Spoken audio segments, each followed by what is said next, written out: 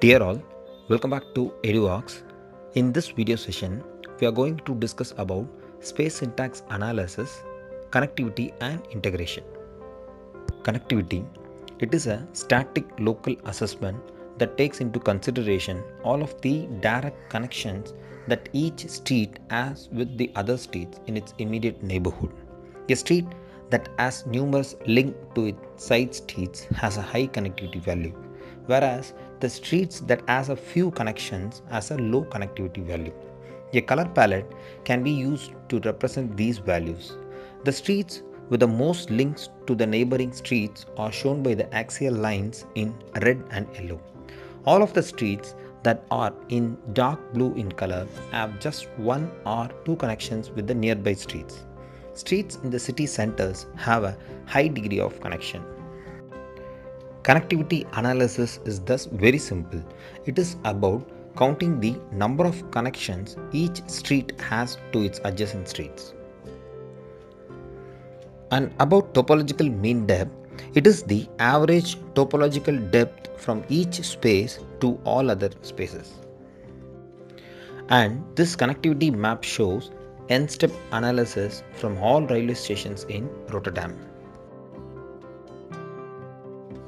Integration. The term global integration refers to how a roadway interacts with all other streets in a given spatial system. This might be a district, a quarter, a hamlet, town or city or even a region. The degree of accessibility a street with the other street in an urban system is estimated using a global integration analysis, which takes into account the total number of directional changes of the urban entity.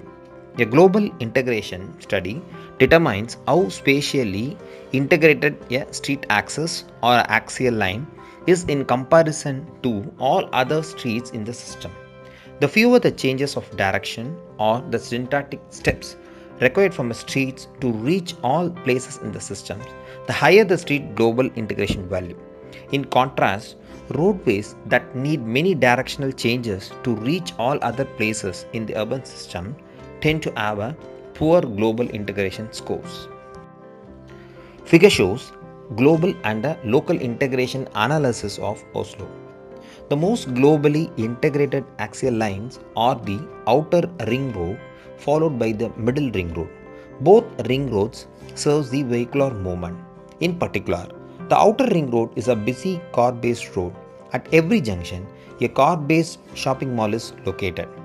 The local highly integrated streets are Oslo's most pedestrian-friendly and vital shopping streets, and these streets have mixed land use with individual small shops, cafes and chain stores.